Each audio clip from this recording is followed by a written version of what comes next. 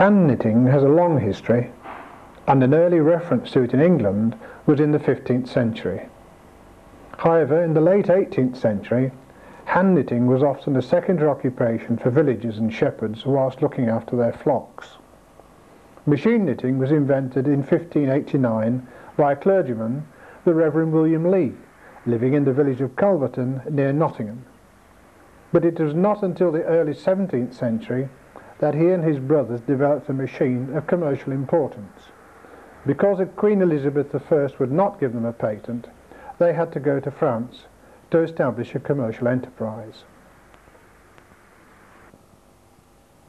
The use of this hand frame, as it was called, by stockingers became an important rural industry in the East Midlands in the 19th century. Such a machine would have been in the living room of the stockingers' cottages.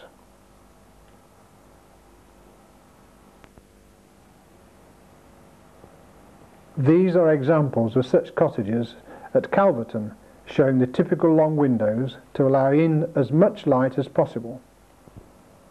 In addition to the hand frame, the wife would sew up the stockings and the children wind the yarn.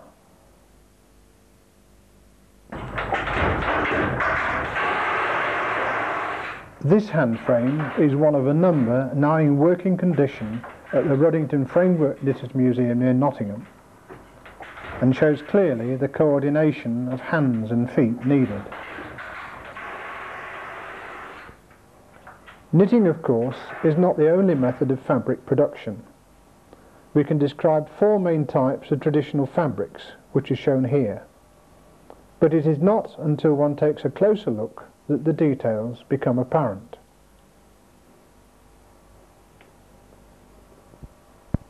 Here we have a woven fabric, where the yarns pass over and under one another.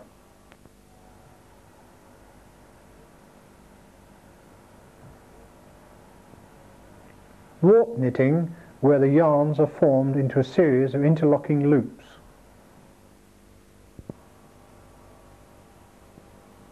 And weft knitting, where the yarns are again formed into a series of interlocking loops, but of a different form.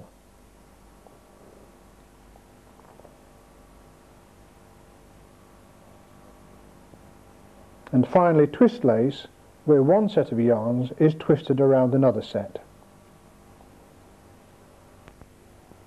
If we look at loop drawings of the two separate systems of knitting, we see that warp knitting has loops which are formed in succession in the warp or vertical direction, by each needle being supplied with an individual yarn. And weft knitting has loops which are formed in succession horizontally in the weft direction by all the needles with only one yarn needed. Knitted fabrics, as we have seen, are made of arrays of loops which fall naturally into rows and columns. The rows in the horizontal direction are called coursers, while the columns in the vertical direction are called wales.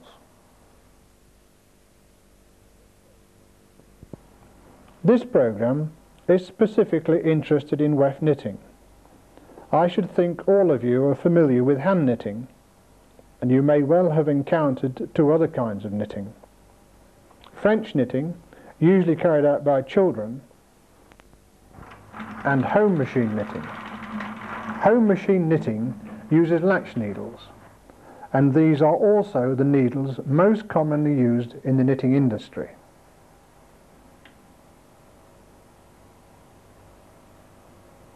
We shall now look at some of the basic elements of weft knitting. The plain knitted fabric, sometimes called stocking stitch, has all its loops facing in the same direction. As a result, the fabric has a back and a front which look different. Thus the first fact about a fabric is established, and you can see the difference in the fabrics and in the piece of yarn unroved from the fabric.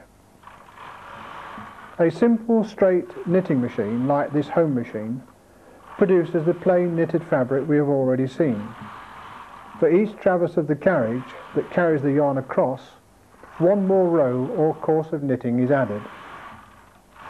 The productivity of this type of machine is limited by the speed of traverse of the carriage and the need for it to slow down and then come to a stop as it reverses its direction.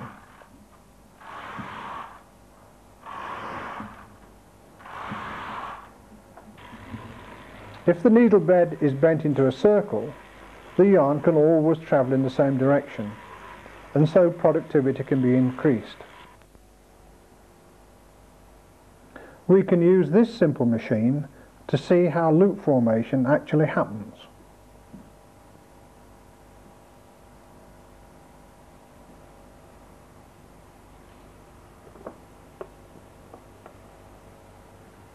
The raised needles have an old loop below the latch.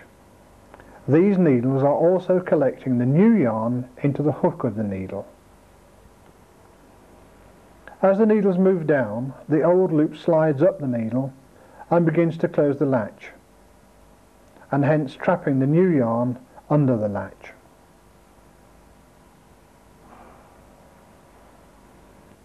The needles continue their downward journey, and the old loop slides over the closed latch and the hook, and the new yarn is formed into a loop. The needles begin to rise, and the new loop slides down the needle, opening the latch as it does so. The sequence is now ready to begin again. A circular machine also allows an increase in the number of feeder points, that is, points where additional yarns are fed into the machine. The productivity is increased in direct proportion to the increase in the number of feeders. In modern machines, 100 or more feeders can be packed around a 30-inch diameter cylinder, giving 100 times the production of a single feeder machine of the same size. Once you have several feeders around the machine, you can feed differently coloured yarns to the different feeders and so produce a variety of stripe effects. As well as stripes, pattern and texture effects can be obtained in weft-knitted fabrics, either by using different yarns, as here, or by modifying the loop shapes that make up the fabric. Let us look at some of the possibilities of modifying loop shapes. Here again is the basic loop that makes up the plain knitted fabric, shown on the left. The first thing we can do is to mesh the loop in the opposite direction to give a purl stitch. By changing the frequency of meshing the loop in the opposite direction, differing effects can be produced. For example, here is a fabric made with alternate plain and purl courses. Note the appearance is the same on each side.